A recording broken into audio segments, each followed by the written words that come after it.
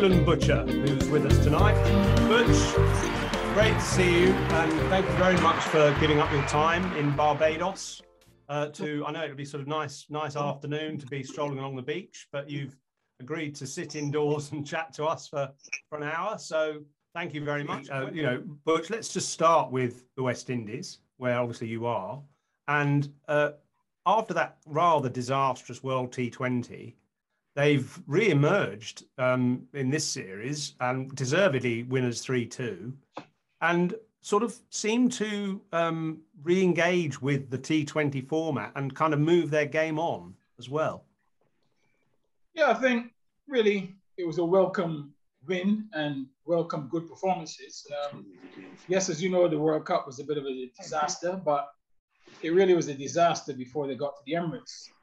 The team selected really was a very old team playing an old-fashioned type of game, which really didn't come to fore in the World Cup, and obviously they exited at the first hurdle.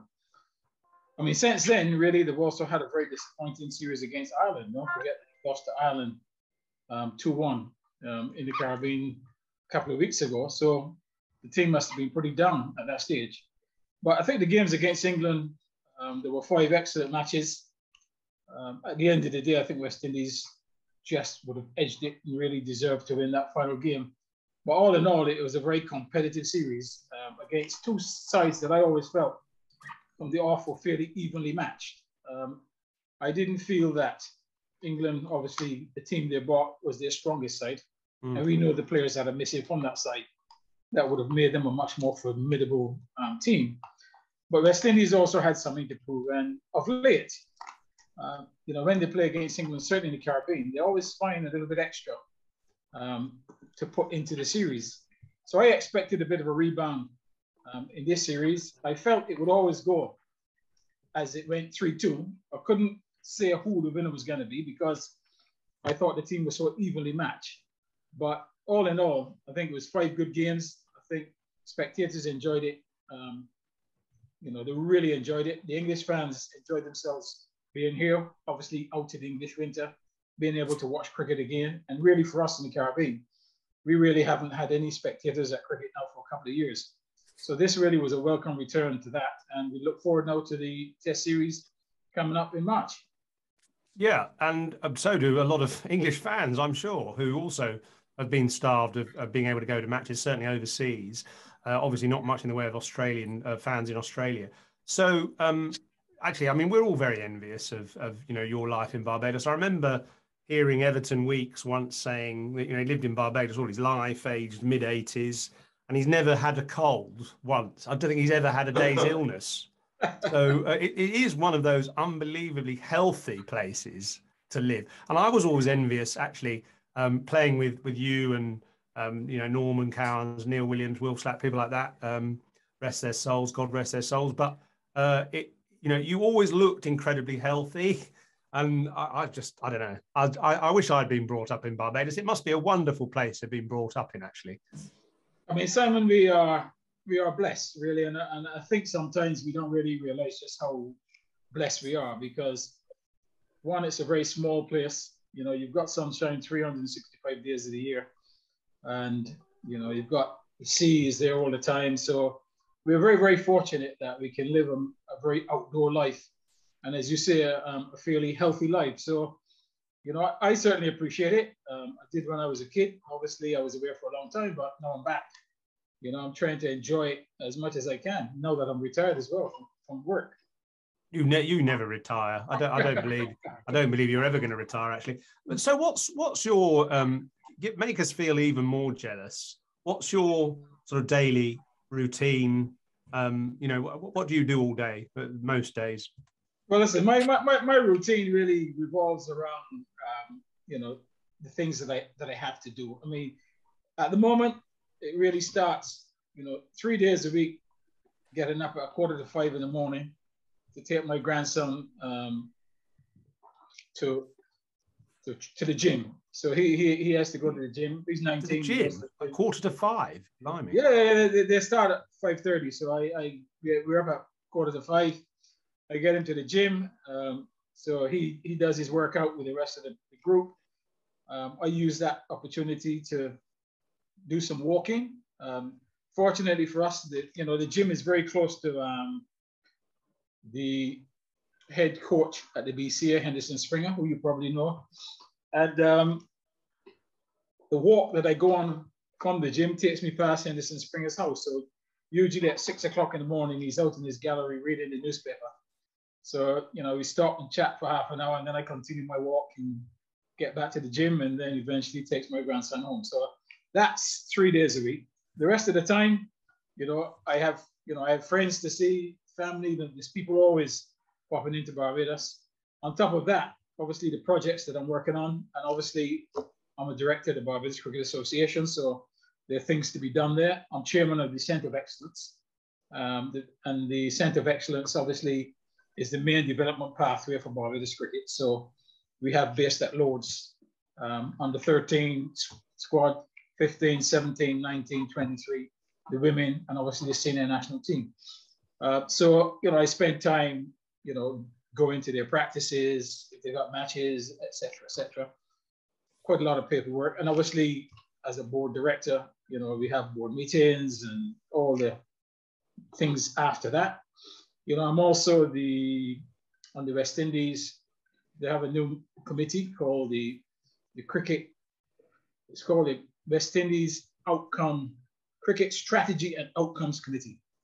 And that really is the one that runs the cricket, and it has people on it like Darren Sammy, Sarwan, Ian Bishop, etc. So I spend, time conversing with them. And as I said, the other projects that I'm working on here, both my football and cricket. So my days are full, Simon, and I try to find some time to go to the beach as well. Of course you do. Wouldn't be a day without a proper day without not going to the beach. And you're not very far away from it, wherever you are in Barbados anyway, really. So it sounds to me as if, there was a lot of criticism of the West Indies cricket, a few years back. And one of the criticisms was that there weren't many ex-players involved on the administrative side. But the way you're talking, the Sammies and the Bishops and you and, Desmond Haynes, the selector and stuff, it sounds as if they're bringing more ex-players or recent ex-players into the running of the game, which might obviously lead to a more successful team. Yeah, you're right. I think that's really started to happen of recent, where more and more ex-players are getting involved with the administration of the game. I think in the past, most ex-players wanted to be involved with the coaching of teams. And there are only so many jobs available for those positions. So not everybody can do that. But it's good to see that, certainly administrative-wise now, that more people are involved in that area. And do you see a better situation between the players and the board now, which has been they've been at loggerheads for a few years? Is there a better relationship now, do you think? Yeah, the relationship now between the players and the board is much, much better than, after the Ram Narayan, the Weeper, when Ram Narayan was in charge of Weeper, as you know, literally every week they were in court. But since this new administration has taken on, that is certainly one area that has been much, much better. I think once Wavell Hines took over as the president of Weeper, he has been much more in terms of wanting to work with CWI for the whole development of the game and the players than when Ram Narayan was in charge, there was always a fight. So I don't think there has been one spat, certainly in the last 4 years, between Weeper and CWI. So things are, on that front, things are going pretty well. And does that suggest, or could it promise a better West Indies team, looking ahead to the Test series against England? I mean, actually, England's record in the Caribbean in Test cricket isn't great anyway recently. But do you feel there's some sort of hope, optimism that the West Indies now can start to challenge and climb that World Test Championship table? Because better players are emerging, and there's a better sort of harmony going on anyway in the islands, in the cricketing circles. that's a step in the right direction. But listen, West Indies have got a long, long way to go before they become a real first force in world cricket. There's no question about that. You know, there are lots of other things that we've got to put in place before you can see that sustainability going forward. West Indies, and you will see for the next few years, you will see good performances where, you know, they win matches, etc., and you're going to see some bad performances, and that's going to be what it's going to be like for a while, because we still have many infrastructural problems to deal with in the region. All cannot be dealt with at the same time, but some has to be addressed and addressed very soon, particularly with the individual territories. You know, the territories have got to produce a better player for West Indies to select. That means improving the level of our coaching, improving the level of facilities, improving the quality of pitches, improving the quality of the first class game. And an area that we're pretty bad at in the moment is keeping players involved at a high level after under 19. You know, our current system does not allow for that to happen. We have in this region, the CWI they run an under 15 regional tournament, under 17 and under 19. When the under 19 tournament finishes, those players emerging out of the under 19s are now expected, if they want to be cricketers at the highest level, they've now got to compete with the franchise players who are under contracts in the team. And it's highly unlikely that many under 19s coming out of the whole region will make it into a franchise team. I mean, if you look at Barbados now, I mean, the under 19 World Cup is just about to finish. And I can tell you that not one of those players will feature in the Barbados setup. So that has been happening for years. And as a result of that, because there's no tournament after under 19, those players have had to go into club cricket, which are poorly resourced, bad facilities, no coaching, etc., etc. And those clubs are expected now to develop that player from where he is to be into the national team. For me, that is a major, major mistake. That's so over a 10-year period, West Indies have thrown away over 1,000 regionally of their best under 19 players because they cannot be fitted into, and that's horrendous for a small place like the Caribbean with over just 6 million people. England can probably do that. You know, you got 40 plus million, but in a space of 6 million, if you do that repeatedly, you know, you're going to struggle. So I have been fighting for the last few years at CWI level to get them to put in place an under 23 tournament, because if you do that, it means that the territories who currently invest up to under 19 will be forced to keep those guys in the system up to under 23, whereby they're getting good facilities, full-time coaches, all the medical and scientific background to deal with. When I first put that to CWI, obviously CWI are in a problem financially, and obviously things were tight.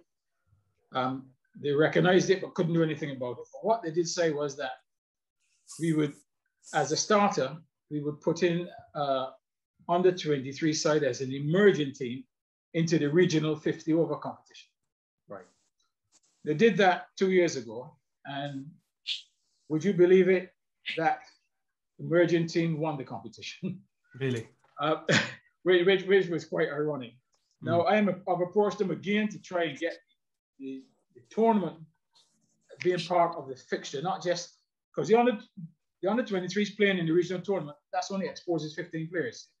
But you know, we need to have those guys playing on a regular basis so that they can challenge the guys. Because if you've got our franchise system is such that each territory has 15 contracted players to the franchise, plus the test players, right? So in a place like Barbados, you know, that would probably give us maybe 22 players. On top of that, we give 12 development contracts to younger players or the second team players. So on under 19, he has to come up against 27, 30 odd contracted players to get into the side from a club level. So that's where we're at. So the question you asked, we have a long way to go. Yeah. There are signs emerging, but until we can get those things right. A pathway, really, isn't it? Yeah. I mean, yeah. I mean, you know, that said, you know, you're already still producing good cricketers. I'm very impressed with Akil Hussain. I mean, he's a better spinner than anyone we've got in England. Bowled very well in that one-day series. Bowled well against Bangladesh last year, I remember. And some talent is still emerging almost in spite of the system. Who else would you pick out to look out for? That guy, that Myers, is it Kevin Myers? I mean, he had an amazing Test match debut, obviously. Kyle Mayers. Sorry. Kyle Mayers basically was one of our young players. Again, came through the system. Obviously played on the 19, etc. But, you know, couldn't get into the Barbados team, obviously for obvious reasons. Got the opportunity a couple of years later to go and play for the Windward Islands as a franchise player. Played 2 or 3 years for the Windwards, which was good for his cricket. Then eventually, you know, we drafted him back to Barbados a couple of years ago. And as I say, the rest is history. He's, you know, that same season he came back, scored probably the most runs for Barbados, second most runs in the region, and got his opportunity for West Indies. Started off with a double, and you know, he's amongst the cricketers. So, you know, he is one of the cricketers, obviously, that has come through the system, and we need more of that. You know, we need areas for these players to go, because, as I said, you've got 30 plus contracted players at Barbados. We've just had it on the 19 series just finished. Those boys coming out of those under 19, where do you put them? Fortunately for us, we have under 23. We're the only one in the region. But you've got no one to play against. You've got no one to play against, though. But we've got under 23, but all those guys are doing right now is training, because you know, there's no tournament for them to play. So what we did a couple of years ago was to Dominica put out a side, and we took the under 23s there. So those are the sort of things we have to do. I mean, it's good. It's good that you're doing that, obviously. And I'm thinking back to you know, when you first came to England, and really in the 70s and 80s, it was county cricket that was the sort of finishing school for many of the West Indies players. They were already very good, but they came to England and kind of, you know, honed their methods and then dominated the world. Just tell us, I mean, I know it's a long time ago now, but, you know, you came to England in the 60s when you were, what, 12, 14, was it? 13. Just tell us what it was like then when you arrived. It's a long time ago, but I can still remember. I mean, it was May 1967. Obviously, completely different to what I've been accustomed to. As I said before, you know, I lived in the country, East Point St. Philip, which is a rural parish in Barbados on the eastern tip. Lots of space, and as I said, sunshine 365 days of the year. So coming to England in May, even in May, it seemed pretty cold to me. And it took me quite a while to actually want to be out and about. But, you know, kids are fairly resilient. So eventually you make friends and you get out and you play, etc. But it took a while, obviously, adjusting to a new lifestyle, new friends. I mean, I didn't know anyone because obviously, you know, you've left all your school friends behind. But yeah, it's, you know, it's just one of those things that you go through when you move continents. Really, that's what happened with me. My parents were already in England. When I arrived, I had 2 brothers and 2 sisters who were born in England. So it was just really fitting into a new family and really trying to find your way in the game again. And as you know, were people, you know, what was the atmosphere like? Were people generally welcoming? Did you have uncomfortable experiences that you're now thinking I could have raised issues about, or actually was it all pretty comfortable and okay? Well, I was fairly lucky because my family lived in Stevenage, which was a garden city in a very it was a new town. And I think, my father was the first Black person living in Stevenage, so when I moved to Stevenage, it was certainly not like the city, not built up, etc., very quiet. So you still had those old values of, neighbors looking after each other. So I fell into a situation that in the end really worked well for me. And then I found the same sort of atmosphere once I got involved with Stevenage Cricket Club, the same caring relationships. And so my upbringing in Stevenage was one of being removed really from the mainstream. So I was fairly lucky. So I suppose it sounds, I mean, obviously there's been a lot in the last 10 years or so, culminating in the Black Lives Matter movement, both in America and the Caribbean and in England and elsewhere.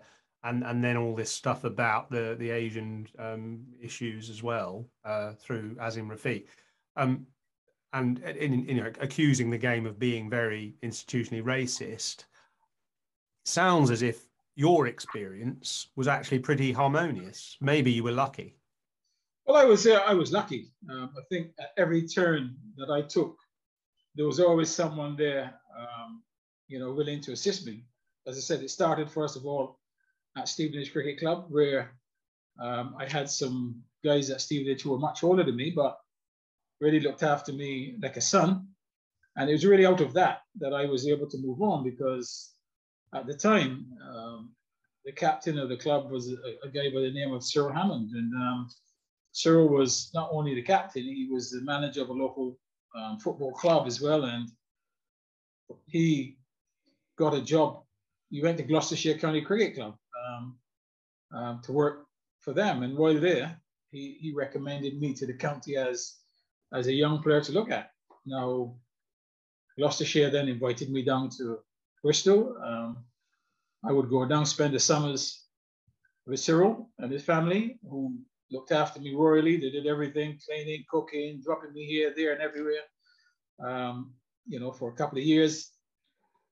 Then in end of 1969, they thought I was obviously a bit young to come onto the full-time staff, sent me up to Lords for a trial with the MCC Young Professionals. And again, I was lucky to run into Harry Sharp and Len Munster, who again treated me like a son.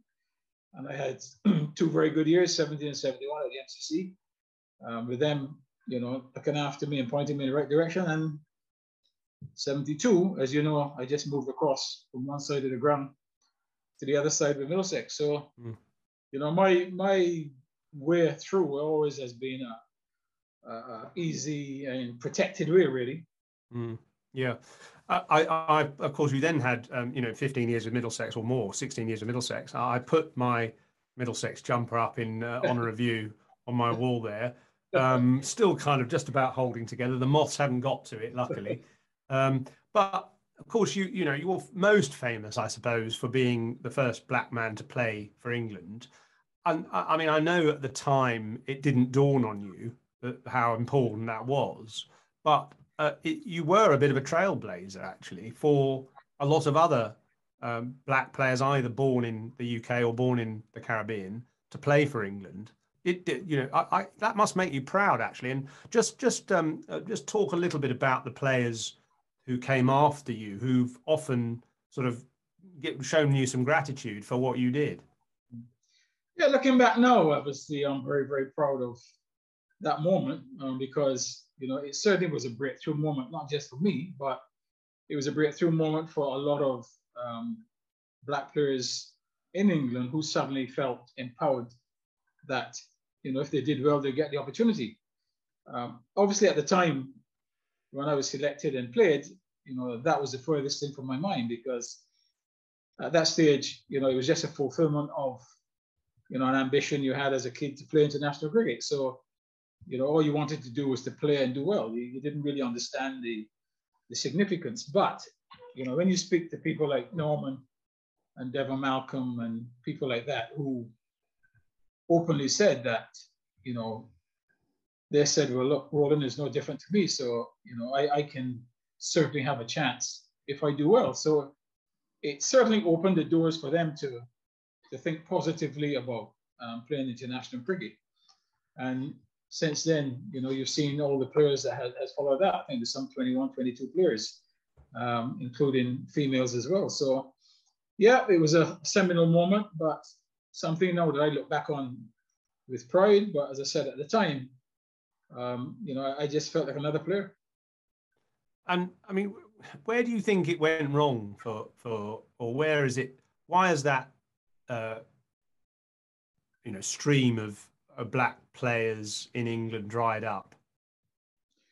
What I think happened over time, Simon, is that the emphasis in terms of recruitment in English cricket has changed. As you would know, because you were very much part of the Middlesex side when I was there, you know the job that Don Bennett did as coach. Don Bennett was not the traditional coach that we see now, who is the head of the organization. Don Bennett really spent most of his time with the second 11 and the youth. And as you know, he was out really scouting for talent. So he was able to pick up the likes of Will Slack in, the backwaters of Buckinghamshire, and Neil Williams and Norman and others, Paul Weeks, etc., etc. So in them days, the coach's job was totally different to what it is now. You know that the first team was run by Bruce as captain. Don Bennett really didn't have a great deal to do with it. So the coach's job at that time was to identify talent and bring it into the youth setup, into the second 11, and eventually hand them over to Mike Brady. I think what has happened now is that I think the public school system has come very much more to the fore. It was always obviously there, but it's come much more to the fore. You've got the public schools now have ex-county players and test players as their cricket coaches. So basically, those players are going to want to try and develop first-class players, because they're not going to just want to be in the job for the sake of being in the job. They want to push their school and get as many players as possible. So then you find that the coaches in the county setups, because some of them would have played with these guys, suddenly have this affiliation, and they're now able to communicate much better. So if I am friends with the coach at Radley, he was an ex-player, I can pick up the phone and Simon, you got any good players? And Simon will say, I think so and so and so and so. You'll trust Simon's judgment because Simon was an ex-player. He knows the standard. He knows what's required. So I think that has happened over time amongst the public schools. I'm not saying that is a bad thing, but as it has made it easier for the coach to recruit players. He no longer has to trudge around the backwaters trying to find players. And I suppose also they have to, there's more of a kind of pathway, which is an accepted route, where what you're saying is Don Bennett almost usurped that route and just actually went and looked around and saw talent and basically sort of pulled it in, which was a nice way of doing it. So well, that's right, because what really happened then is, and still happens now, is you must remember that a lot of these black kids and Asian kids were not playing in mainstream teams. So it was much harder to find them. You had, so that's where you would find a guy playing for a team that you've never heard of. So that's what happened then. Now, the situation like in the inner part of London, where facilities are not great for cricket and these guys cannot get a chance to play for a team, they will never get seen because, if coaches are going to go to clubs, they're primarily going to look at mainstream clubs.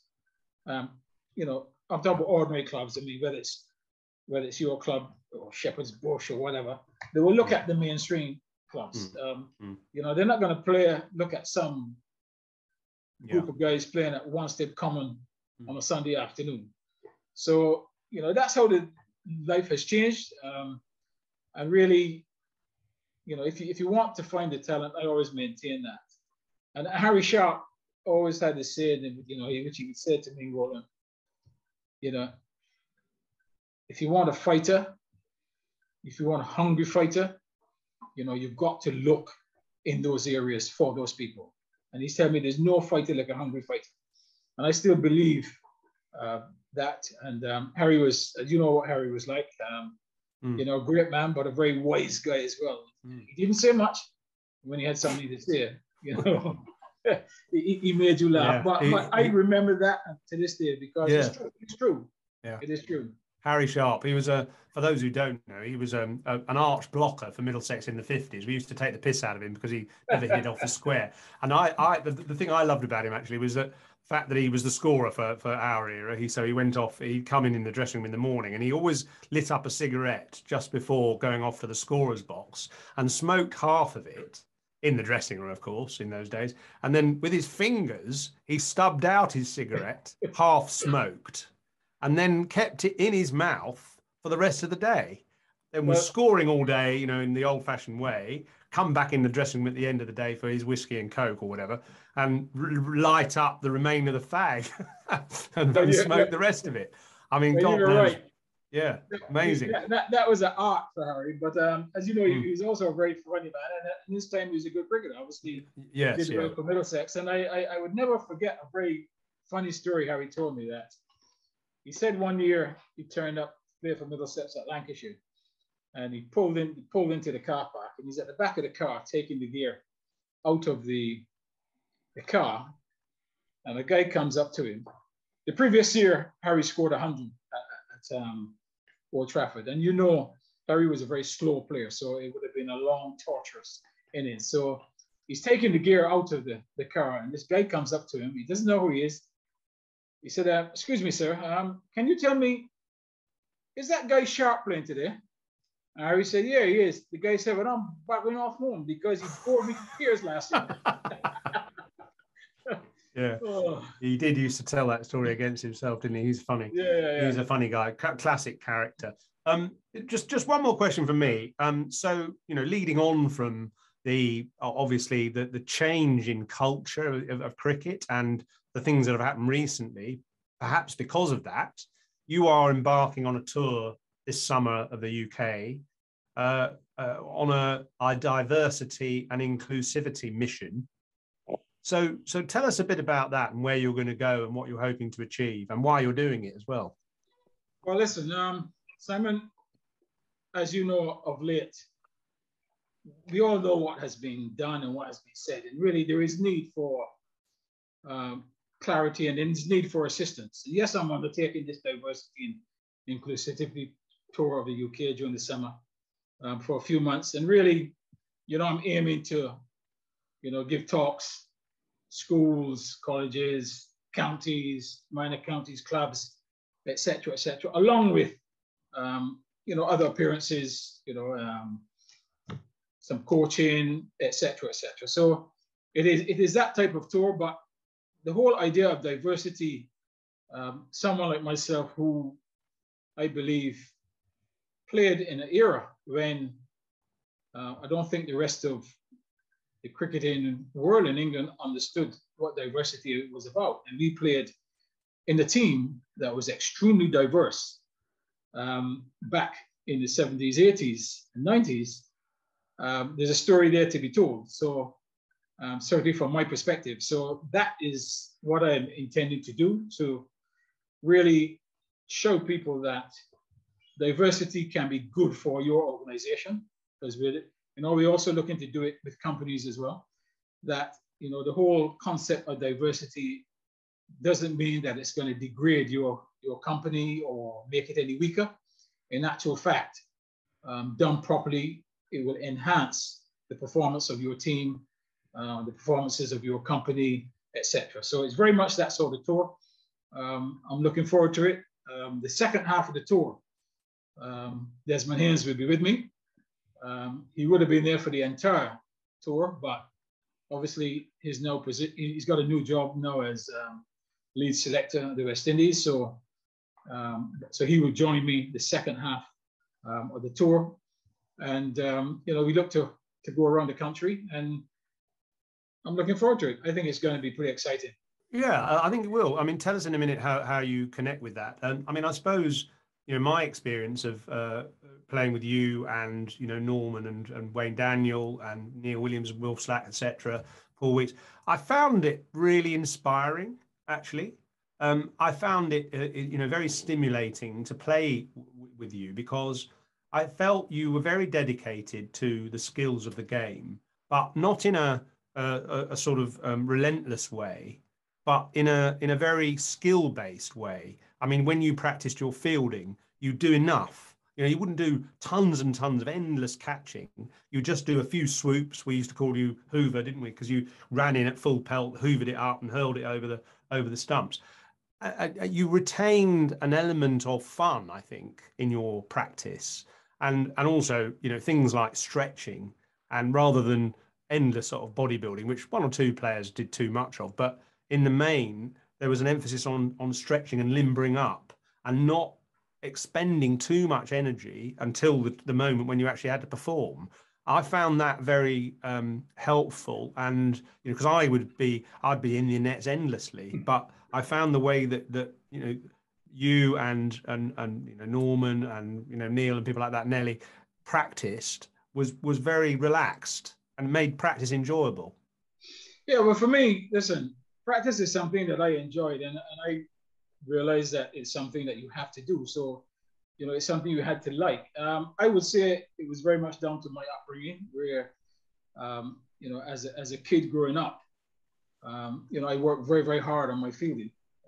And the reason for that was that as a kid, my hero in cricket was Colin Bland. And, people tend to forget also he was a very fine batsman. But my first attraction to him as a youngster growing up in Barbados was because of his fielding exploits. So I would try to model myself on him, having never seen him, just only read about him, but just imagining the type of things that he did to become good. So, and I also believe that, in order to play the sport or any sport, that you need to be an athlete. So, not a muscle-bound athlete. You need to be fairly flexible, etc., and do enough to leave something for the game, because you can often do too much. And then when the big moments come in the game, you've got nothing left. So that was always my approach to training. I enjoy training, and but I did it so that I can perform on the field. And actually, there was a competitiveness to the way you train. I remember actually bowling to Desi in the nets, and whereas most players would be just sort of give me a few half volleys or get me in the shape of the game. He wanted a competition in the nets, and he wanted to take the bowlers on, and again that made practice fun. So just to sum up, this tour that you're doing, what's the message, and what are you hoping will be conveyed to the people who are there? Well, the message for me is, as I said, diversity and inclusivity works. There's no question about that. It is not something to be afraid of. It is something to be embraced, and it works. That very much is the message. I am hoping that the persons who attend these things, when they leave, they also leave with that same idea that this can work. If we do this a certain way, it will benefit our organization. It will make it stronger, etc., etc. So those are the things that I want to really leave when it's all over in England. That people going forward, they've got a much clearer idea of what diversity is all about, how it can work, the benefits of it, and then for them really to put it into practice. Have you got a story relating to that? I mean, I know you said playing for Middlesex, and obviously it was a very diverse team. Is there one sort of story or incident that you use to underline, exemplify it? Well, I mean, there isn't one story, because my presentation is really, as I said, with the background of diversity, and then going into that, and then bringing in some of my personal experiences. I mean, I will use and I will also use the Middlesex team as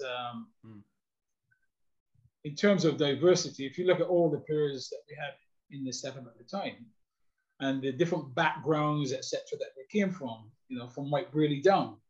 You had people, John Embry, Peckham in South London. You had Gat They had the Right Honourable Tim Lamb, from a different level. Mike Braley, Cambridge. Gunnar Gould from Slough, whatever. Yeah. Phil Edmonds, Zambia and Cambridge. So, yes, those sort of experiences of that diverse team that we had, that was able to come together as a group and be extremely successful. So diversity was working for Middlesex as far back as the 70s, 80s, and 90s. So, that is the proof for me that, it is something that works and works well. And how do people connect with your tour? Well, right now, you can contact Sean Belugi. Belugi is Belluigi. And Sean's number is 07898 842781. Or you can email him at Sean, SHAWN, at intune.com.co.uk. So that's Sean at intune.com.co.uk. Okay, we'll post those. We'll post those addresses out so that people can connect. Great. Okay, well that's really good. Good luck with that, and I'm looking forward to going. Actually, I really want to take part or enjoy it at some point. So look forward to your itinerary at some point in the next couple of months. Right. Let's get Simon, everybody involved here. Will here. I will. It's Will. Hello. Sorry, I've been drafted in as a producer because okay. All right. Great. Here. So right, brilliant. So there we go. So I'm going to bring in Annie first. I think I'll tell you what. Before you do, I think we promised Robin first question, or was it? No, it was Richard actually. Is Richard Shelley it here? Was Richard, yes. Richard missed out on the questioning the other day. Yes, he did. So if he's available, are you there, Richard? I will tell him. See if you can set him up, unless he's gone off in a huff. Preoccupied. If not, Richard, if you're there. If not, there we go. Yeah, is he there? Here we go. Let's try that now. He might have to click his own. There we go. You there, Richard? Here's Richard. Yeah. Hi. Good evening, everyone. Hi, evening. How you doing? Sorry, good timing. Just making a cup of tea. Sorry, I disappeared. Yeah. So I wanted to touch on the tour of Mike Gatting to South Africa in '89, Roland, which I think you originally signed up for, then changed your mind. I just wonder what the thinking was behind the original signing up and then changing your mind. And do you think those tours actually had any benefit in South Africa to what we now see as multicultural cricket? Yeah, you're stretching my mind back to 1989 now, and it's a long time ago. But yes, originally I had signed up to go on the tour. As I said, 1989, I was coming very close to the end of my career.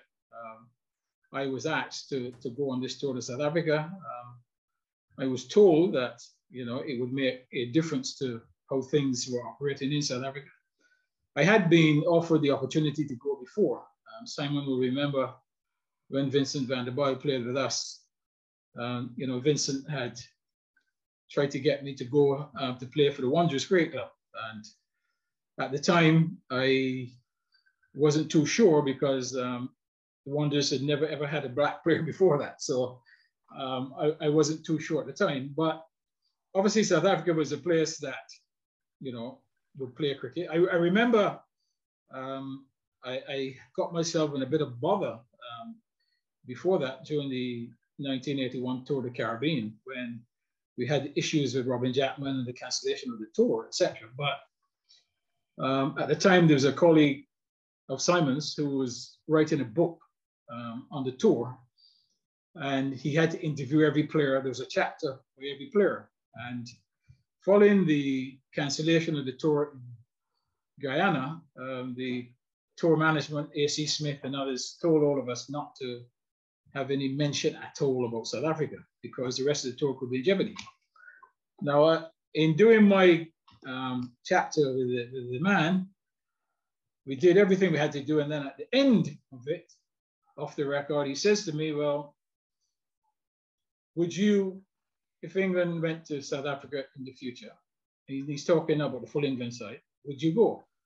And my response was, well, you know, if I'm selected in an England side to go to South Africa and England to go in, I will go. Now, that's quite an innocent response. But the headlines in the newspaper, in my first test match, actually, the second day, I came in and the manager said to me, AC Smith, can I see you back at the hotel when we get back? I said, sure. So I'm thinking all day, well, what have I done during the day that he wants to see me? So I go into his room and he's thrown these newspapers at me. And the headline is, Butcher says he's going to South Africa, right? Totally out of context. So even, you know, and I was prepared to go if an England team was going. Now, moving on now to 1989. Obviously, this is some 8 years later. The tour was talked about. As I said, it was sold to us as being helpful to the cause in South Africa. And I had agreed to go on that basis. But the ANC came over to England to see me. I had the clergy all over England talking to me. And obviously, Middlesex was totally against anybody going. Et cetera, and long story short, you know, eventually I really had to then withdraw myself from the tour because I then believed that at that time it probably was not the best time or the best thing for me, even though it was at the end of my career. And do you think you think those tours? I think Richard's other question was, do you think those tours actually did have any impact on the eventual dismantlement of apartheid? Well, I mean, it is hard to say. I mean, when you speak to some people say yes. I mean, I'm sure Gat and others think that it had a part to play. You know, the last tour, obviously they went on. They were not there for very long because Nelson Mandela was then released from prison, and there was no need really for the tour to continue. So they would say that their presence, you know, was part of the process. Who's to say that it wasn't? Yeah. Okay. Right. Annie, you did request the long-awaited return. Long-awaited return of Annie. Yeah, I believe you know each other, don't you? Anyway. Yeah, yes, I've only come back to see Roland. Annie, how are you? Always lovely to see you and hear you. You know that. Lovely to see you. And I'm one of my first questions, because I didn't know about your tour so much, is: are you going to come to Somerset? Well, I mean, it depends who in Somerset wants us. I mean, I will send you the information. Okay. And obviously, information will go to the Somerset County Cricket Club as well as some clubs in Somerset. So. Okay, I'll see what I can do. Try and. Who wants us? Will get us. Okay. How lovely to be back, Simon, as well. Yeah, it's nice to see you. Yeah, I see you've got one of the new shirts, Simon. Are you the cinch ones? Yeah. Yeah. Are you going to be playing at all? Are you? Actually, I think I don't think the cinch company is that proud of their sponsorship at the moment. So maybe we should cover it over. Anyway, go on. Carry on. Annie, will you be coming to the Test series this year? I can't. No. Get Barry to invite me over, and I will. It was 3 years ago, about now, wasn't it, when we were over? Yeah. It was. Yeah. And, with Jason Holder getting his double century. Yeah, we had a good time. I know. Anyway, well, kind of. Richard sort of asked my question, really, but well, think of another one then. Yeah, well, I was going to ask if partly going on from that, whether there's been any response reaction to Ashley Gray's book, The Unforgiven, after he's written that in the West Indies. Have people, have some of the players who were disgraced as such come out of hiding a little bit? To be quite honest, Annie, nothing has changed. I think it has just continued. The Caribbean really is a very unforgiving place. And, those guys were not forgiven then. I don't think they'd be forgiven now. I think it is wrong because, the rest of the world at the time banned their players for a period of time. West Indies went and banned their players for life.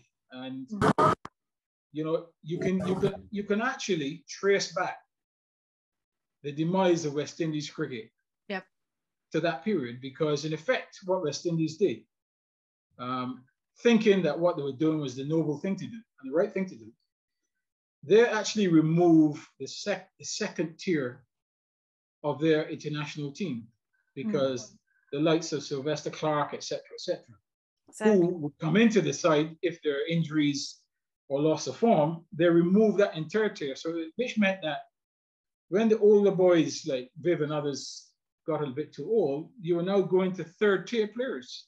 And we've never recovered from that. So in many ways, we have been architects of our own downfall, believing that we were doing the moral thing in banning these players for life. But the question you asked, really, it is not talked about.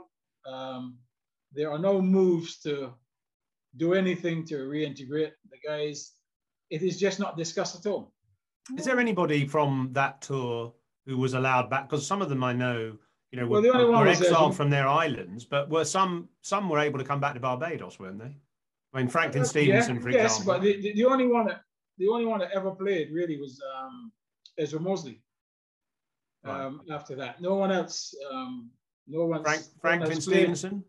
Nope. Franklin is still here, running his own academy. Has not been involved with mainstream cricket since his retirement.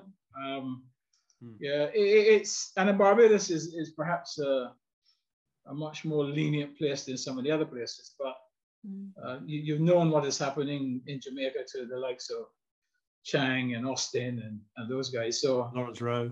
Yeah. You know, so I think Ashley Gray has written a really good book. You know, I met Ashley many times when he came here. You know, some of them. He said you were helpful. He's a nice guy, and you know, he's really, you know, opened up what it is like. Some of the guys didn't take part in the book because they like wanted to forget about it. Colin Croft didn't want to, did he?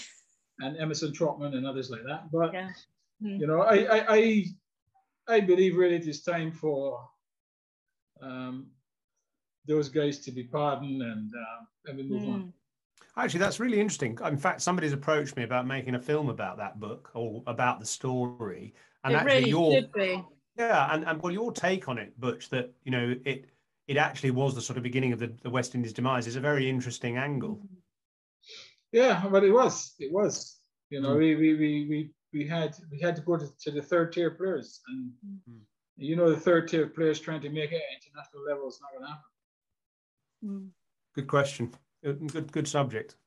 Right. Anyway, thank you, Annie, and welcome back and all that. Right. So who's next, Will? I'm going to go to Sam. Sam is our new member, Sam O'Brien. So welcome to our club, Sam. Thank you. Thanks for having me. Kicking myself for not joining earlier, but fantastic to be on. Thanks. My question is related to the colonies down south where I'm from, further south than where you are now. About your time in Tasmania, and if it's going back too far, I've got another question up my sleeve. But my research says that you spent a little bit of time in Tasmania. My question is, what was that like? And then compared to your time at Middlesex, obviously had a lot more time at Middlesex, but in terms of the system, the structure, how did you find it? Obviously, Tasmania is gorgeous.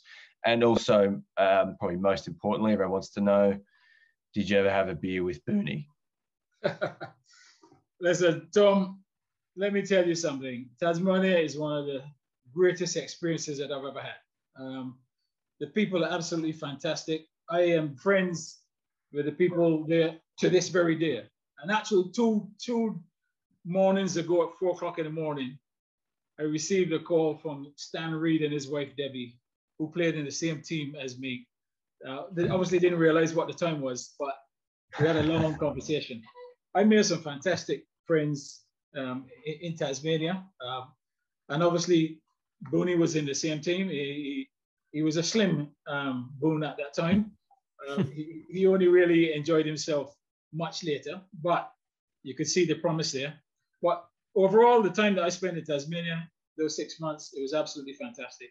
It was the first year that Tasmania were allowed to play all 10 games in the Sheffield Shield. Before that, they used to play only 5 and 5 home games. That year, for the first year, they were allowed to play 10, which was 5 home, 5 away. So obviously we played in Melbourne, we played in Sydney, we played in Perth, Adelaide, and Brisbane. And it's also because it was their first year, they were allowed to have 2 overseas players instead of the normal 1. So the 2 overseas players were Michael Holden and myself, with the 2 overseas players. And yeah, it was a fantastic time. I've been back to Tasmania a couple of times since then, you know, and I'm very much in contact with friends that I made at that point in time. For me, you know, it's a great place, you know, and my kids loved it. You know, my daughter spent the first 6 months of her life in Tasmania. So it is a very, very dear place to my heart. And while I was there, Jamie Cox was a little kid that I used to have around. He was the son of my very good friends that we made. So we used to spend a lot of time down at the beach house. You know, he'd be playing cricket, etc., etc. And Jamie Cox has gone on to be, you know, top player, and now obviously he's in a very important position at the MCC. Great, thank you so much, and thanks for your quote about there's nothing like a hungry fighter too. I'm going to take that on board and feed that back to my students and myself. So I appreciate it. What do you do, Sam? I lecture paramedics at Staffordshire Uni, so I'll be getting in touch to see if you can fit us into your itinerary as well for your tour. Yeah, that sounds interesting. Right, great. Well, keep tabs on Butch and his tour. That sounds really interesting. Good. Well, thanks for your. Where are you from?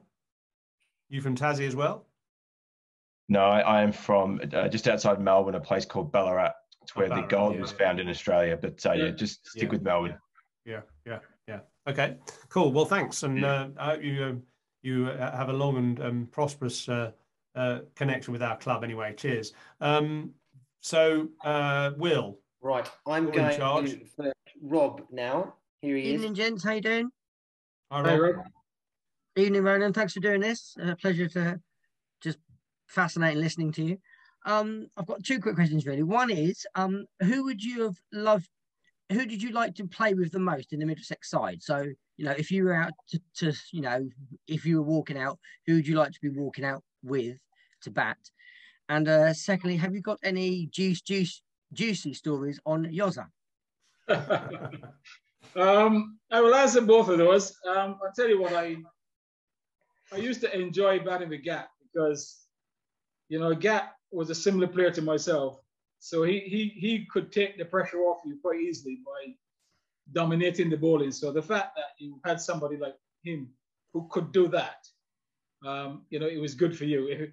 If I was batting with Yoza, but I can't just say that because Yoza will come back and tell you what happened when we played Gloucestershire at Cheltenham, and I'll come back to that in a minute. But yeah, Mike Gattin, I think, was someone I love batting with because he could take away the pressure and allow you to be yourself. Now, in terms of Yoza, 2 things in relation to Yoza. One, I will give him credit for that. Against Gloucestershire, we put on 98 for the last wicket, of which Yoza scored 2. And, you know, he would keep telling me that I was the one that got out as well. So, you know, he actually came not out in that partnership, and I got out. Now, the other thing about Yoza, I found that Yoza was a very, you know, he was a very easygoing guy. You know, he was not intense. You know, I think underneath he probably was intense, but outside, you know, he appeared to be very calm and collected. But he did get the wrath of John Embry one day when, in those days, Simon used to write for one of the newspapers, and John Embry had lost his driving license, and he couldn't drive. So Embers got himself a sponsored bicycle. He didn't live far from Lords, so he was able to ride the Lords on a bicycle. And I came in one morning, and Embers was absolutely fuming, and I couldn't understand what was going on. When I inquired, they then showed me this newspaper. What Yoza had done was, Yoza did a cartoon outside the Lord's gate of a bike with a lady's basket on the front.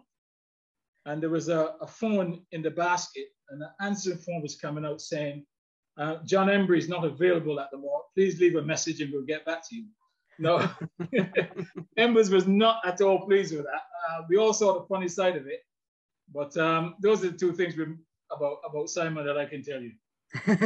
But you know, people don't realize, you know, Simon was a fine bowler. I mean, he had a very easy, lazy run up, quick arm action, generated good pace, but he always did something with the ball. I mean, most of the time, because I fielded that slip most of the time when Yoza was playing, and his action, I always felt that he was going to swing the ball in, but the amount of times that he got the ball to leave the bat, I wondered, and he'll have to tell you, whether he actually knew what he was doing or if it just happened.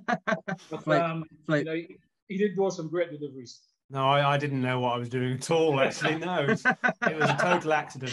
And I mean, the thing is, there was no footage then, really. I mean, I remember once I wanted to watch myself bowl in a Sunday League game, and my dad recorded the program to BBC Two, and he recorded the wrong channel. So you know, I didn't even manage to look at myself bowl. You know, so it just wasn't possible then to see yourself. So I had no idea what I was doing. But my God, it was good having you at second slip. I mean, Butch at second slip was like having about 4 fielders. So it was great. I must just say, you know, my favourite story about you was the day when Mike Brearley was batting and someone got out. I think the other opener might have been Nobby or someone got out, and you went in and somehow managed to run him out. And then soon after, ran out Clive Bradley. No, but then you ran out. I think you ran out Breers first, or Breers got run out anyway, and he came in. And he was like fuming because he got run out, and then you ran out Clive Radley. So Rad's kind of coming up the stairs soon afterwards, and Breers was so cross. And then I ran myself out. And then you ran yourself out. But before you ran yourself out, Breers was so furious. He was still in his pads and his helmet, and he was England captain at the time. And he was so furious, he went onto the balcony at Lord's, on that little balcony, and right across the field shouted, "You," and it was a C-U-N word, you know, beginning with C. "Butch," he shouted at the top of his voice. The England captain screaming across the field at you. And the MCC members have looked up in a total astonishment at this England captain, purple in the face, issuing expletives to his team. Anyway, that was an isolated moment when you cocked it up. But Simon, as I said, the finishing of that story was that after that happened, I then tried to run a 2 to Paddy Cliff at he was on the extra cover boundary, and got run up myself, and I came in, and Breers went absolutely berserk. Yeah. You know, and then we had a laugh about it, and then, you know, 2 minutes later it was all fine, but it was quite funny, as I said, those incidences of and then, you know, running myself out as well. It was God. You'll just jump in there. Yeah, Will. Yeah, go for it. Roland, how are you doing for time? Because we've still got a couple of people want to ask questions. Yeah. I mean, no, I'm fine. He's all right. He's all right. Okay, good question, Will. Right, I'm just going to bring Robin in. Okay. The next question. He can unmute himself. Ta-da. It's good having you here, Will. That's all right, no problem. But you used to always help the cause. I like this all hands on deck sort of club. You know?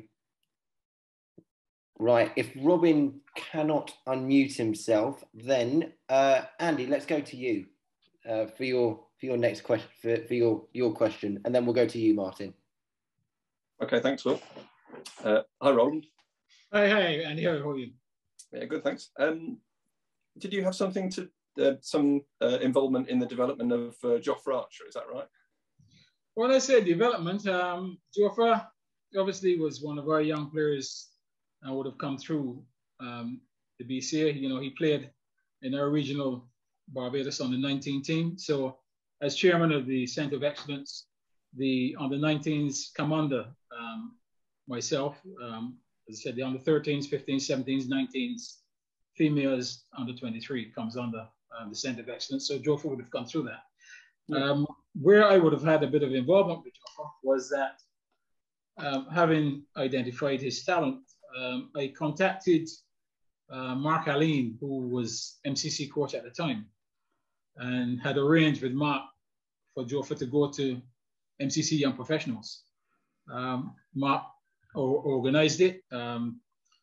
Some certain things happened, and in the end, he didn't go. But his talent was obvious from that stage.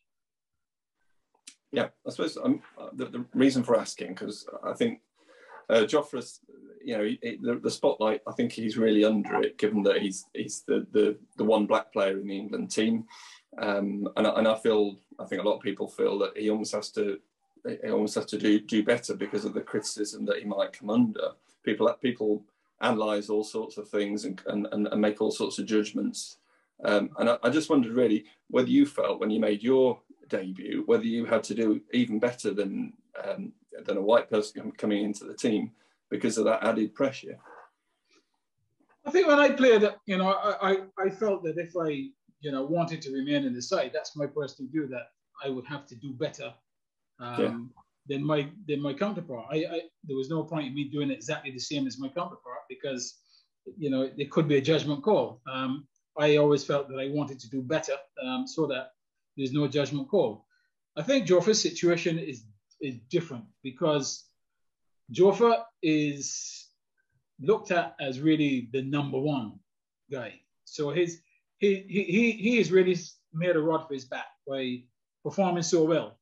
The expectation from him now is, nothing short of the standards that he has set. So anything below that, people are going to start to critique. The fact also that, yes, he's a black guy in the England side, the fact that he set the bar so high, the expectation levels for him is far greater than perhaps for myself when I played, because when I played, obviously it was an unknown quantity, but he came in, hit the ground running from the start, and really, in his first year, he achieved everything in his first year as an international cricketer. So, he's got a lot to live up to. Mm-hmm. Did you feel that players like Devon Malcolm were scrutinised? Because I felt that the sort of treatment that Devon got when he had a bad day was perhaps a little bit worse than in terms of media criticism than certain other players. I think Devon was not really managed properly. Devon was unfortunate that throughout his career that he had some England managers that, really perhaps one didn't understand Devon, didn't understand where he was coming from, and really was a pretty poor, he was a poor communicator. We know who we're talking about. And so the treatment Devon got really, stifled him. Devon could have been a lot better player for England if he had somebody like Mike Braley around. I can guarantee you, Devon would have had the same impact that Joffre Archer would have had in an England side, because he would have been given the confidence to be that player, not to be, he was always pushed in the background, questioned whether he was good enough, dropped from the side. He wasn't managed properly. A better manager would have got a lot more out of Devon Malcolm. Mm. Great, thanks. Good question. Was Mike Braley the key to the success of Middlesex's diversity then, do you think, Butch? Simon, he obviously he was the one that had to put it together. But, I put a lot of credit, I give Don Bennett a lot of credit, because, as I said, Bennett was not the traditional first team coach. So he was the one that really put the mixture together. And, we had to come from Bennett in the second 11. We had to come from him to Braley in the first team. So the product that Bennett sent from the second team, right, was a good product. So you've got to give Don Bennett a lot of credit. What Mike Braley did was that he was fortunate to have all of this young talent coming into the team at the same time as the older boys were being phased out. I say phased out, they'd come to the end of their time. So the Murrays, the Parfitts, the Titmus, the Price, when I got into the side, those guys were at the end of their careers virtually. And then there was just a whole new group of young guys coming through. Gattin, Embry, Edmonds, myself, Hughes, Selvey. So then Brady had to just mold that group together. But I think Bennett played a big part in getting that together. Cool. Yoza, we are having slight technical problems with Robin. So what I'm going to do, tell him to ask his question on the chat box. Yeah. So what I'm going to do, Roland, we've got one more question. Whilst Robin types his question, I'm going to bring Martin in to ask his question, and then Robin can type his question on the chat box. So here's Martin. Oh, hi there, Roland. Really Hi, good to listen to you tonight. My question is regarding your Test debut. I mean, obviously on the island you were born. How were you received by the home crowd? And do you think that the West Indies bowlers bowled to you any different than they did to the rest of the England team, or were you just another opposition player to them? Well, I think first and foremost, my debut here was in Barbados, and I guess I was very fortunate to have played here in Barbados, because you must remember that the second Test match was in Guyana. I didn't play in the first Test match in Trinidad, but I was in line to play in the second Test in Guyana, and the Test match was cancelled because of the Robin Jackman affair, which meant that we moved on to the third Test. So then that's how I got my opportunity to play here in Barbados. In terms of being received, I mean, I was very well received, not just in Barbados, but everywhere that I went. People thought, obviously, it was an achievement, and they were very pleased for me. Obviously, they wanted West Indies to win. They wanted me to do well, but wanted West Indies to win. In terms of the West Indian players, I would imagine that they would try a lot harder against me than against the others, because they certainly wouldn't want me to be successful against them. So, they would try, and I wouldn't expect them to do anything less than that, because, they were a fantastic team. The England team, our team wasn't a bad team. I mean, I would say our England team was perhaps one of the best teams that England's ever had, because when you've got Gooch and Boycott at the top, and then you've got Gower, you've got Gattin, you've got Botham, you've got Willie, Willis, Embry, Downton, you go down the line. You had some serious players as well. So, I think they would have upped the ante against me for sure. Okay, thanks. Thanks very much. Pleasure. Thanks, Martin. All right. I haven't seen Robin's question. Okay. Right. So just give him just try and get him to unmute once more, then maybe. Robin, try and unmute if you can. Yeah. And then if not, then here we go. Right, Roland, this is Robin's question. So it's kind of similar to Annie's. We've got a fab pedigree of West Indies players at the Aegeus. So I think it's kind of related to Annie's question a bit. Robin, if you could just expand a little bit more on the question, that'd be good. What does he say? Great. You didn't answer from coming to the Aegeus. Will you be coming to the Aegeus on tour? We have a fab pedigree of brilliant West Indies players at the Aegeus. The question, the answer to that would be yes. We'd be hoping to come to the Aegeus. Obviously, we would be in contact with Hampshire County Cricket Club, to see what they can do. So the intention is that yes, if we get the opportunity, we'll come there. And he's right. They've got a history of fine West Indian cricketers at Hampshire. You had Greenwich, you had Roberts, you had Marshall. You had, before that, you had Danny Livingston, Cardigan Connor. The list goes on. So, Hampshire have had a good representation of top class. Roy Marshall as well. Roy Marshall as well, yeah. Absolutely. Yeah, cool. Okay, Desi loved playing against Marshall, didn't he? That was a brilliant. That used to be a fantastic little. In fact, I think Desi wished he'd probably play for Hampshire as well. He loved it down there, didn't he? Anyway, yes, so good. Well, hopefully you can do that. I mean, it's a brilliant initiative, Butch, you're doing that, and we want to give you all the help you can that you can get, because we need it. Actually, we need you to do that. It's a really good idea.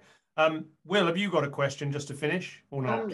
I do actually. I had to very quickly think of one. Roland, what's the best piece of advice you were given as a young cricketer? Best piece of advice? Oh boy, that's a very, very good question. Oh, the best piece. Ooh, you're testing me there. I'm testing you now. Well, what advice would you give to a young cricketer now? Yeah, there you go. Listen, my advice to any cricketer now really would be, first of all, you got to dream big. You have to dream it before it becomes a reality. So dream what you want to achieve and then really work towards that.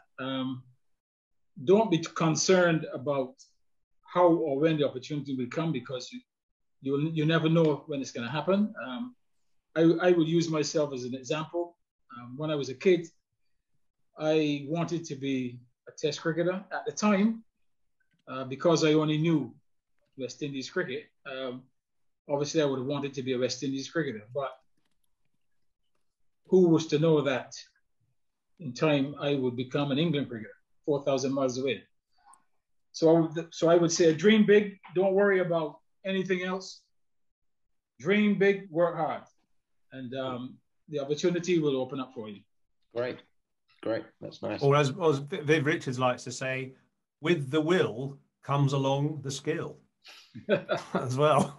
Yeah, well, that's a good saying. Anyway, and that's a good little fitting end with you on camera, Will. With the will comes the skill. Right. Anyway, so thanks for your help, Will, tonight. Right, we've got one final thing for you to do, Butch. Yes. After all those excellent questions, is you have to take part in our quiz. And I'll keep score, Simon. I'll keep score. Quiz. Sorry? I'll keep score. Okay, good. So the quiz is called How Well Do I Know Myself? Or How Well Do You Know Yourself? It starts with a bit of music just to get you in the spirit.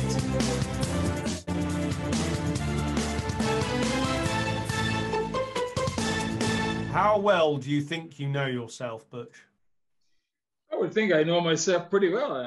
If I don't know myself well, I wouldn't expect anyone else to. Okay, well, let's just test that out. So we've got 10 questions. No conferring or phoning a friend or anything like that, right? If you get the answer right, you get this. He's got it! But if you get it wrong, you get a... Okay? Spot on. Right, and the leader on the leaderboard at the moment is Paul Farbrace with 9. Owen Morgan got 8. We've had a lot of these. We've had a lot of different rounds. The current round is the worst. Round about 5. And actually, I can't show you the leaderboard because my thing isn't working. But it's Paul Farbrace in first place with 9 points. Owen second and 8, and level with Nick Compton on 8. So there's quite a sort of Middlesex feel to this, actually. In fact, it's totally Middlesex at the moment. Right, so question 1. On what ground did you make your first class debut, your county first class debut? Middlesbrough. He's got it! Correct. And do you know what you scored, just as a little aside? I thought that was going to be another point. 0. Correct. I'm not giving you an extra point for that, but you did. You got a duck on your first class debut against Yorkshire at Ackland Park, Middlesbrough. Right, good, well done. Question 2. How many did you make on your test match debut? Test match debut, I think I made 17. He's got it! Excellent answer. Obviously at the Bridgetown Oval against the West Indies, 1981. And the next question, question 3, is connected to that match. Name the 4-pronged pace attack you faced that day. Holding, Roberts, Garner, Croft. He's got it! Yeah, the 3. And I mean, what a horrible idea. that is actually, if you had to pick the combination that is the worst, I almost think that's it. Of all those great fast bowlers, and Garner, Holding, Roberts, you know who was on the bench? Malcolm Marshall. Yeah, amazing, isn't it? Amazing. And Sylvester Clarke was in the wings as well. So no, but Marshall was in the 12. Marshall was in the 12. God, amazing, isn't it? Well, he was only very young then, wasn't he? So You know, but I think that, you know, I think Garner holding Roberts Croft is almost the worst combination you could get. So that was a baptism of fire. Anyway, well done. 3 out of 3. Okay. What's your highest first class score? Question 4. 197. That was a half volley on your pads. 197, correct, against Yorkshire? Yorkshire. Yeah. Yeah. Okay, cool. Excellent. Well, this is keep the scores fairly easy to keep at the moment, Will, isn't it? Yep, so easy. Yeah, yeah. okay. Very Question good. 5. You scored England's quickest half century on your ODI debut. How many balls did you face? 35. He's got it! I'll give you that, actually. It was actually 36. But I'll give you it. Okay. 36 is the actual correct answer, but that's fair enough. Okay. 35 balls. I'll be generous. Okay. 5 out of 5? Yes? Yep, 5 out of 5, yep. Question 6. You played over 500 first class and one-day matches in total. How many catches in your career? Was it 280, 330, or 370? That's adding together your first class catches and your ODI, or your List A catches. So was it 370, 330, or 280? I would say 280.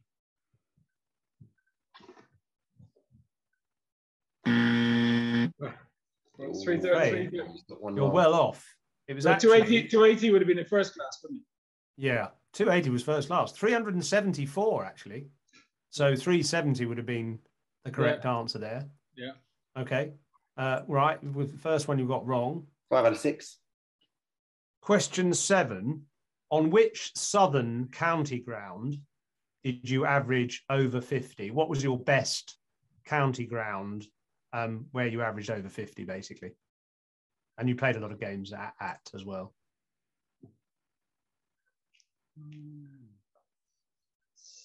A southern county ground. Southern county ground.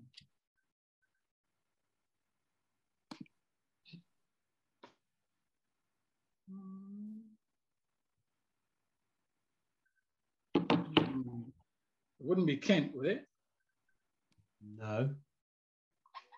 I'll give you one more. Give me one more guess. 7.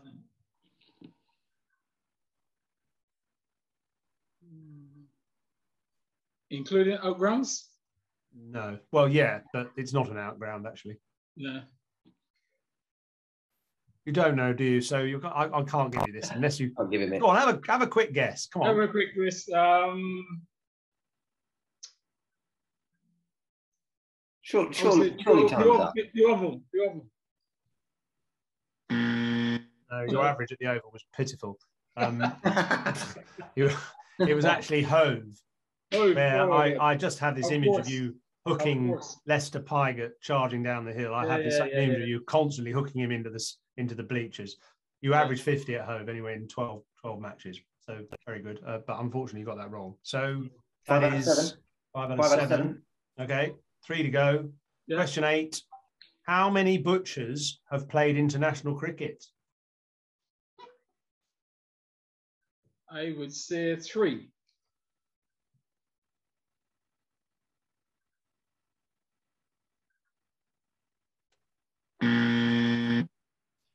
Wrong.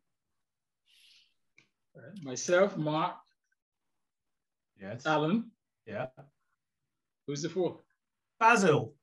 Oh yeah. Oh. Oh my God.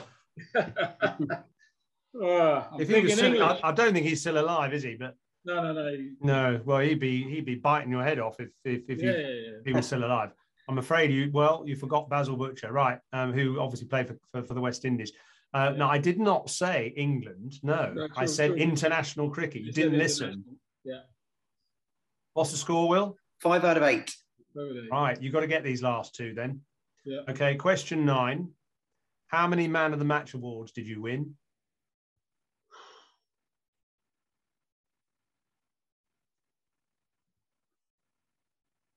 I would say 3. I'll give you that, actually. It was actually 4. But anyway, you did yourself down there, so I'll give you that one. Okay, 4 man of the match. And do you know 3 of them you scored 65, bizarrely? I looked it up. Yeah, three man of the match awards. You made 65 in each inning. So there's something. Well, I remember getting it in the quarterfinals and semifinals of the NatWest. Yeah. So right, final question. That's 6 out of 8, isn't it? So final question. 6 out of 8, yeah. Last one. Now this is a slightly left field question. I apologise for this. Yeah. This is a very sort of personal question, really. What was your most irritating habit as a hotel roommate? Have a little think. Have a little think about. I presume the irritation was for someone like yourself.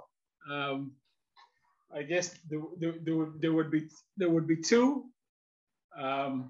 There would be eating in the room and snoring.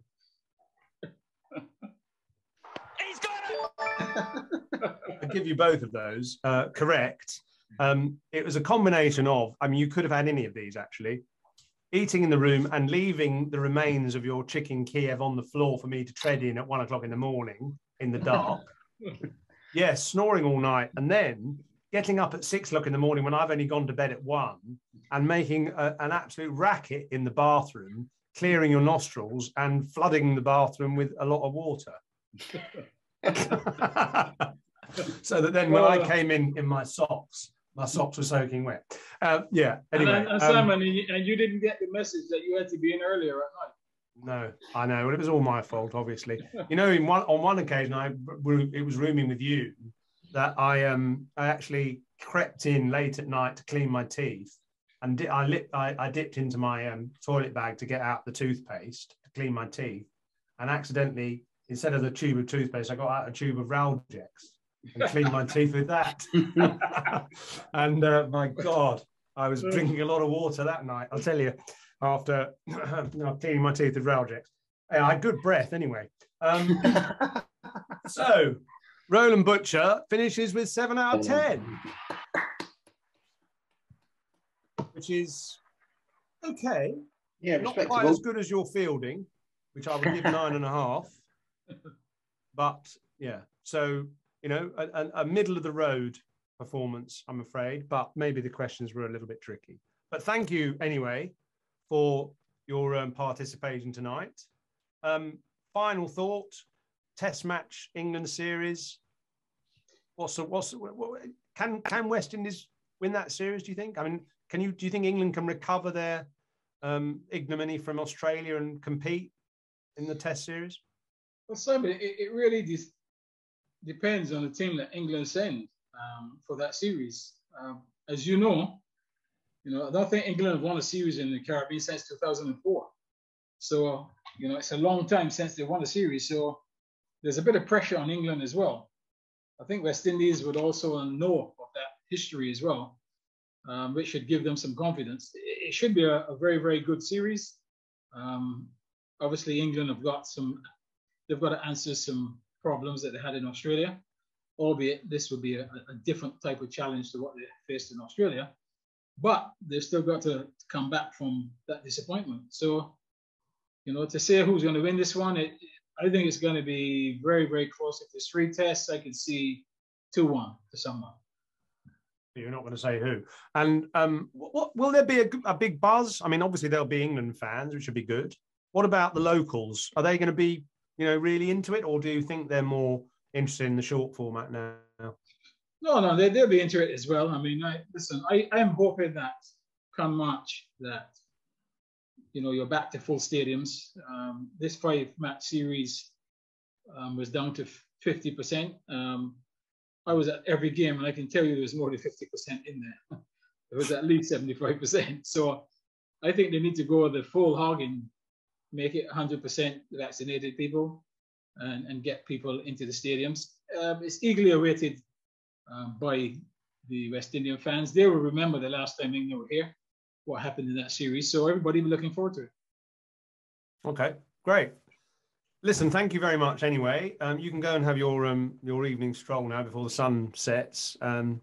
Lovely life you live in Simon, Barbados. in Barbados, most people do that. And I did that at 5:30 this morning when I took my grandson to the gym. So not in the afternoon. Okay. No, it gets a bit hot in the afternoon, I suppose. Okay, fine. Well, enjoy your evening anyway. And we look forward to seeing you in the summer when you're over. And we really would, really look forward to that tour you're doing, because it sounds great work. So good luck with it. And thanks again from everybody for your time and your spirit tonight, for all this afternoon for you. It was great. Yes, thanks for having me, and thoroughly enjoyed it, and it was a great pleasure. Cool. Well done, and feel free to depart. Thanks for your time. Cheers again. See you later.